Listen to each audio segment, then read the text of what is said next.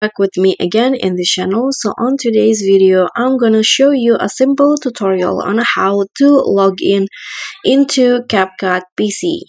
So first, you need to open the CapCut PC on your computer, and after that, the homepage will go like this. And to sign in or log in, you just need to go to the left corner in here. There will be an option to sign in, so just click on that, and there will be a pop-up box like this.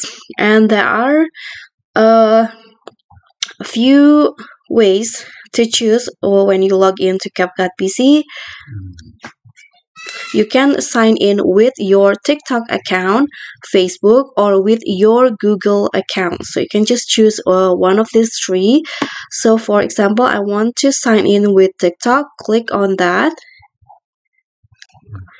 and you'll be directed to the CapCut.com to authorize CapCut PC to log in using your TikTok account. So here you need to authorize, because I've already signed in my TikTok account on my browser, so I just need to authorize. But if you haven't logged in, you need to log in first.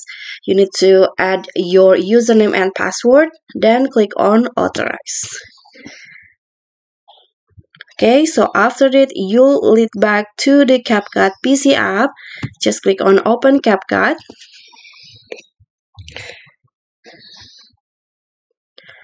So after that, you'll be successfully signed in to the CapCut PC using the account that you choose. In this case, I'm using my TikTok.